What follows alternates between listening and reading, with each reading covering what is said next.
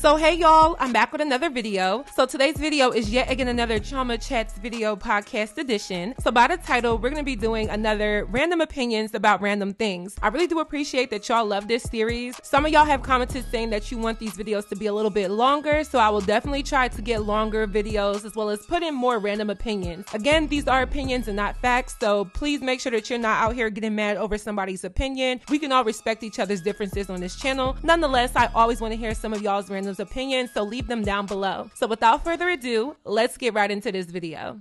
My first opinion is there should be no such thing as pet rent. I understand paying a deposit to an apartment, but to pay rent for your own pet, to me, is scamming. The deposit makes sense because yes, anything can happen in regards to damage from pets to the property or the unit, but to pay rent on an animal that I take care of, I pick up after, I clean up after, that's that capitalistic BS that is inflicted on consumers, because I think about how unnecessary that expense is. I'm already paying rent to a place that I'm also insuring. The pet is my property, but I have to pay for my little doggy to be here. I feel like that's just capitalism and a way that big business has found more ways to get more money, because I think it's very unnecessary to have to pay rent for your pets, especially at the rates that a lot of these apartments and even private landlords charge you. Like if I'm paying rent on my pet, I might just need to claim my pet as a dependent on my taxes, because if I'm cashing out a few $100s for a deposit and extra money each month just to have my canine friend live with me, there should be some type of return on that. Some of these apartments and properties don't even offer certain amenities for pets, but still want you to pay pet rent. It's absurd. The best advice I can say is try to save your money and buy a house so that you can make your own rules. That's my next big girl step that I want to do. But all in all, I think it's unnecessary to charge people pet rent. Take the deposit and let it be that. My next opinion is the show All-American Homecoming is probably the best show out for the teen and young adult demographic, especially for Black people. I started watching season 2 the other day since it's now on Netflix, and I'm like, wow, this show is really good. Like, they're doing a really good job. At times it could be like a little cheesy, but I think it's actually a good cheesy, like something that is relatable to young people, and the topics are relatable. They do touch on real life situations. They're showing HBCU culture, and the cast is also very good with the range that they show of storylines and representation. I know All American is a really popular show, but I want it to get even more recognition because I feel like what they're doing is a lost art. Like back in the day, I feel like you could watch shows that were relatable and particular for the teen demographic and even the young adult demographic, and you had your Black shows like The Parkers, Moesha, Girlfriends, Proud Family, and even That's So Raven, but it's like that isn't really a thing anymore, and the only show that still has that nostalgic and relatable feeling to it is All American and All American Homecoming. Y'all can recommend me other like teen or coming of age types of shows or movies that pertain to the demographics of young Black people, because that's like really my favorite genre, like coming of age. I feel like when you're watching something that has a more positive influence and is actually practical in the lives of young Black kids, teens, and adults, you have more of a connection to the show. I didn't go to an HBCU, but watching a show like this makes me regret that I didn't, even though I know I really wanted to. Also, whatever happened to the show The Quad? I can't even remember if it was good or bad, but at least it was something related to the Black student experience. Also, the main character Simone Hicks, who is played by Jeffrey Hightower, and the second main character Damon Sims, who was played by Peyton Alex Smith, both went to HBCUs. Jeffrey went to Clark Atlanta and Peyton went to FAMU. So I think it's interesting that they get to play it all out on TV as well. I think All American Homecoming is a really good spinoff, and I like how it reminds me of Degrassi, but just more modern and specifically for Black audiences. And I hope to see more seasons of the show. My next opinion is Nicki Minaj and Ice Spice's collaboration was hard. Like literally 10 out of 10. Like it's been a while since I listened to a verse from a female rapper and said from start to finish, it was hard. Nicki did her thing. Y'all can't even say that she didn't. I think this was Nicki's best verse in a long time, and I'm glad she snapped in the way that she did, because I think people have been trying to tell Nicki that she can't keep up or she has to use others to stay relevant, and I think she just proved everybody wrong with that verse in particular, especially at the end where she was like, LOL, another bag for me. She let everybody know that hands down, she really does this ish for fun. It's easy for her, it's cake for her, and she's gonna get money regardless. She pretty much says what everybody says. However, her talent talent can always back it up. And even as far as Ice Spice did her thing too. And I know there's been talks of Ice Spice saying that people have been using her flow now that she's really popular. I mean, yeah, I think she's definitely trendworthy and a little bit has rubbed off on others, but I don't think it's as prominent as she tried to make it seem. However, Ice Spice clearly just solidified her popularity with this collaboration with Nicki Minaj because the song was hard and the visuals were very enticing. Now, y'all know I don't believe that every single thing that you put out has to be overtly sexual, and I think there should be a switch up with this type of imagery that these rappers are putting out every so often. Like, just mix it up is all I ask. But for what it was, they did their thing. And I just knew that eventually the internet was going to try and compare collaborations. People were talking about Cardi B and Megan Thee Stallion's song WAP. People were talking about SZA and Doja Cat's collaboration to the remix of Kill Bill. And now people are trying to see who had the better collaboration. I think it's a little too early to tell with the song just dropping, but I'm not gonna lie, I did like the song WAP. Like, even judging on the overt sexual scale, but also the song alone, I think Cardi B and Meg Thee Stallion did their thing. But I gotta say, Nicki Minaj and Ice Spice, they killed it. I like their song best at this moment. I feel like a lot of female rappers just gotta put out music. That's all I wanna see. And I've been happy to see that Nicki has been more active. I'm actually pleased with this collaboration. And y'all know I'm a critic, and I'm not sure if this is true, but they said that Ice Spice is now signed to Nicki Minaj. If this is true, I think that's a great business move for both of them. I mean, probably the best business move of this year when it comes to putting on a new artist and solidifying their career in the mainstream. People think Ice Spice is an industry plant. She very well may so be, but it's an industry plant that's actually growing faster and faster than a lot of others just by making the right business moves. I like the song. It's on replay. I'm pretty sure it'll be all over social media, and I definitely think it's giving another banger for the summer. My next opinion is we need to retire the bending over and taking pulsing piping penis pose on Instagram. For example, this. I know this is random, but I call this the take D pose because why are you bent over showing the entire world how you take?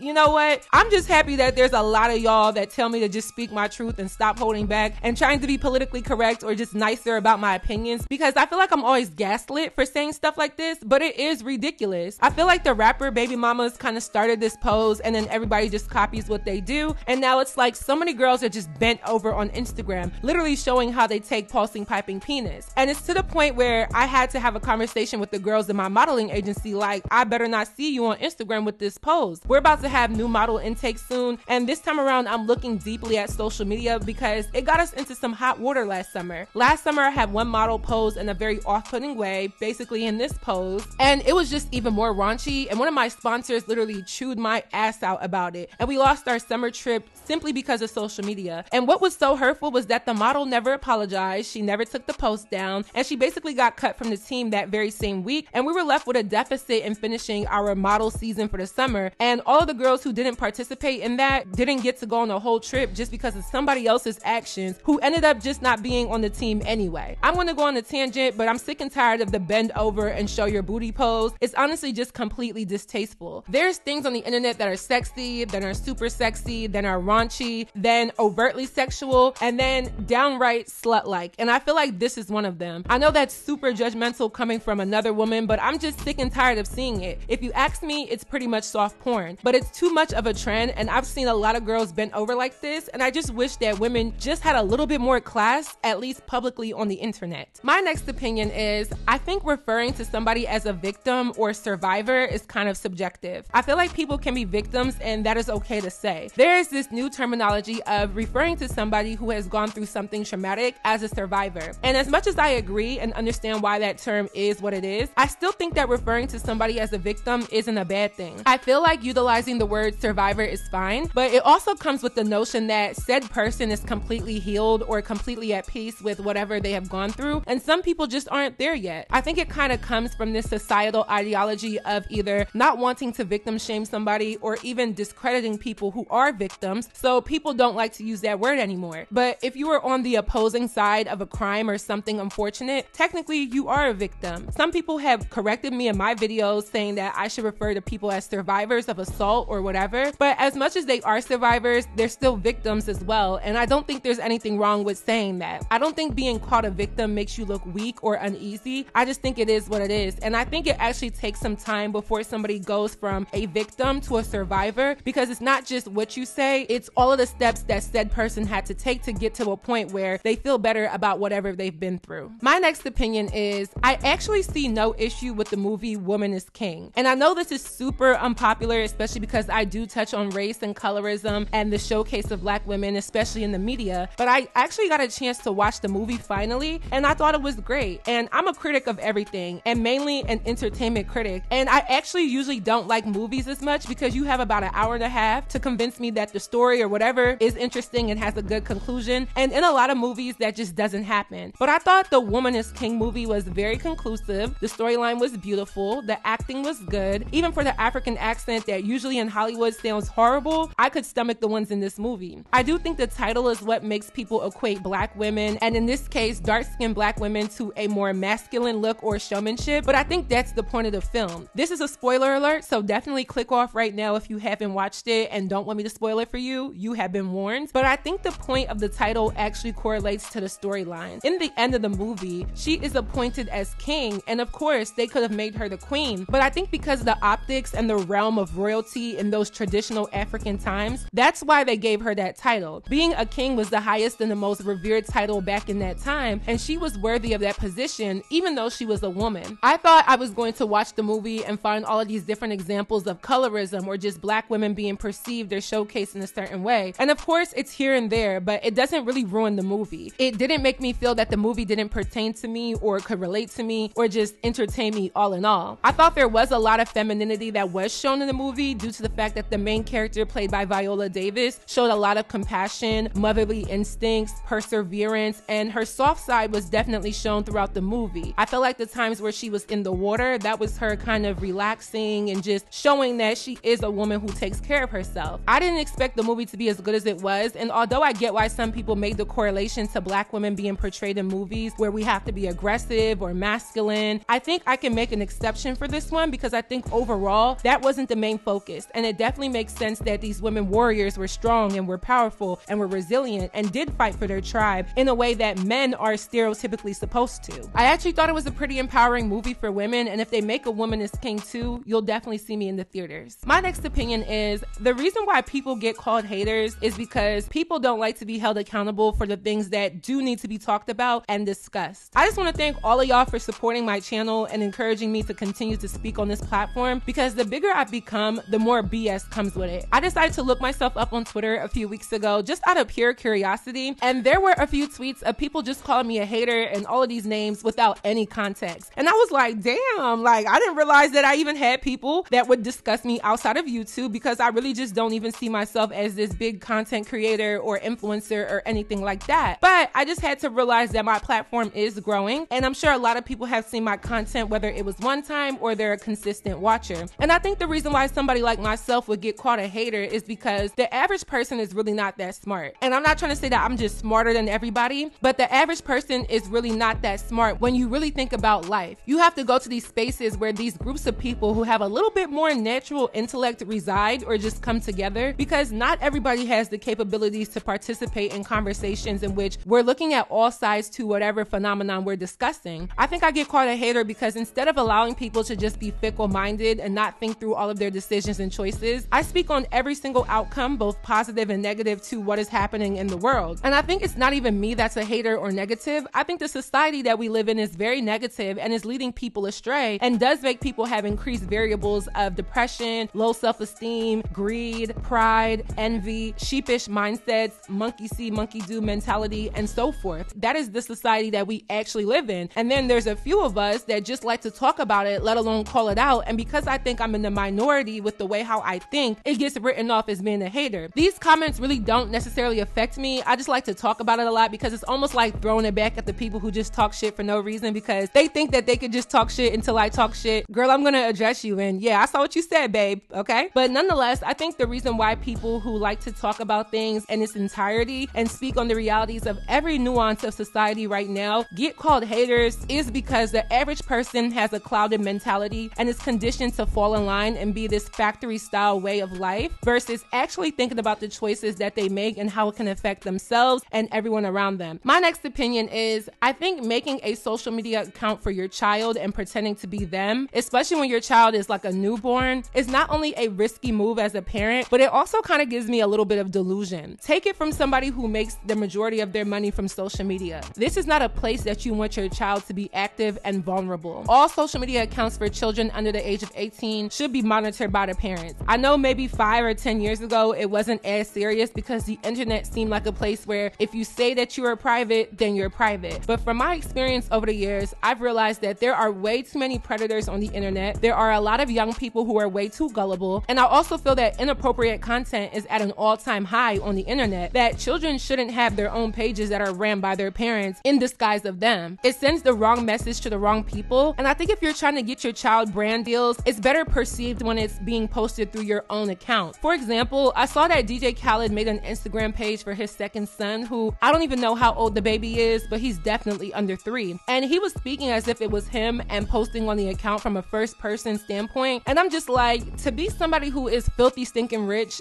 very well known, very respected and represented in the industry, and has more resources to understand how grimy it can get on here, why on earth would you subject your child to that? I know everybody just thinks social media is just all fun and games, and for me it's not, because it really just is a job for me. The personal aspect of it is kind of not as prevalent as the business side for me, but you have to just be careful, because outside of the predatorial aspect, you're basically forcing your child to be exposed to hundreds of thousands, if not millions of people before they ever even know how to say their first name. And I was watching the show Teen Mom the other day, and it just hit me like, damn, these kids literally have their whole entire lives documented on TV from the day that they were born to the point where anybody can go back and see different things they have done from age 0 up until now. And as a parent, I just feel like you should be way more protective of your child in social media, because social media, to me, as somebody who does it as a job, is not a nice place. You're subjecting your child to unnecessary ridicule, judgment, and predators that are really sickos. And I just feel like it's just best to keep your toddlers and elementary school age children off of the internet for as long as you can. There's no reason that a grown adult should be speaking on behalf of a baby for the social media user's entertainment. My next opinion is, there is definitely an attack on women, like a huge attack on being a woman, calling yourself a woman, what it means to be in women's spaces. Just the entire idea of being a woman is under attack. And I'm actually going to be doing a separate video on this, and it will be posted only to my Patreon, because I'm going to get real. I'm going to say things that are not going to make people happy, but I definitely think that when you look at certain things that have happened in society over the years, it seems like there's just this direct focus on women. Our reproductive process, the idea of cisgender versus transgender, the idea of a period or a menstruation cycle being up for debate, in addition to, I believe it was the brand Always or Tampax that removed the female symbol from their boxes to make their brand more inclusive to everyone. And I think that one was actually very offensive and very preposterous. Like, you can't have a menstrual cycle without having a uterus, and if you're not born with one, I don't understand the yearning for one, let alone wanting to experience a menstruation cycle. Nothing about that is desirable. It's literally painful, messy, and throws off your entire body for like a week. So who would really want to go through that voluntarily? No one, not even real women. So I do think that there is an attack on women, and the reason why I think that there is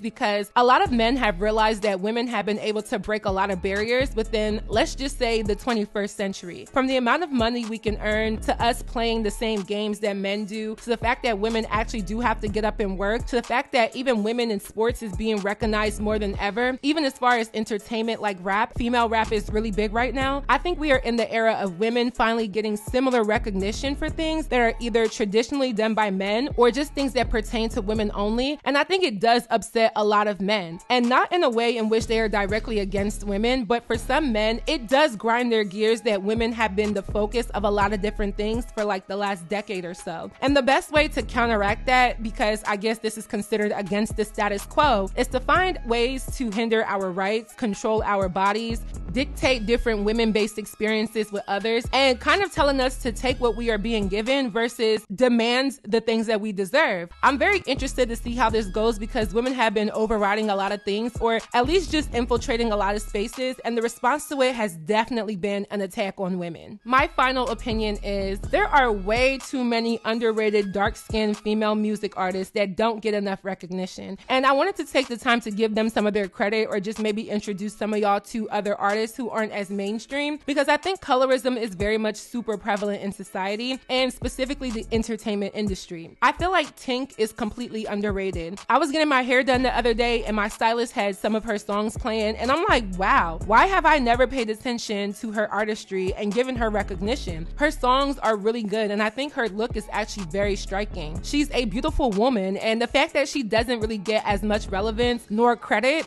is very crazy. Same thing goes for Coco Jones. I'm glad that she's really been getting a lot more recognition for her song I See You, because she deserves it. This is a girl who has a lot of natural talent, also experience in the industry through Disney, but we don't get to hear her name as big as some other artists when I think she is just as up there as anybody else. Another person is Normani, and we've talked about Normani and how she just doesn't have the best team behind her to give her that push into mainstream, and it could be more to it. I'm sure y'all will tell me in the comment section below, but I feel like for what it is, they don't get that much recognition in the R&B lane, and I'm not sure why. Like, I could say it's colorism, and I think that's definitely a part of it, but then we also have artists such as Summer Walker and SZA, who to me are probably the best R&B artists out right now. But then when you compare the performance aspect to somebody like Mariah the Scientist, it's like, okay, there's that debate of colorism. I even think Queen Naija is a really good R&B artist. I think she has great talent, and of course her YouTube popularity was a lot of the backing into pushing her into the mainstream as an artist, but I feel like Queen has been a little bit MIA, and she still has a lot more brand recognition or at least visibility in comparison to Tink or Coco Jones or Normani. On the female rapper end, I feel like Dreezy doesn't get enough credit for how good she is. I would like to say that she's probably top 10 female rappers, and I'm not sure why she hasn't gotten that much push. I'll also throw in Amaretta out of ATL in the conversation. That girl can rap her tail off, and I find it interesting that the only time that she got some big recognition was when people thought her and Lotto were beefing, but they ended up coming out with a collaborative record together, which definitely was a banger. I'll even throw in Ken the Man as the third underrated female rapper, because yes, she was on the XXL freshman list last year, which brought her a lot more recognition, but I feel like she definitely could be way bigger than what she is. And I feel like she's gotten a little bit more buzz, especially since after being on that list, because I've been hearing and seeing her songs a lot more, but sometimes I feel like it's just because I actually pay attention to female rap more than the average person, especially now, so maybe that's why I see her. And I'll also throw in Callie. I feel like Callie definitely blew up in 2020 with her song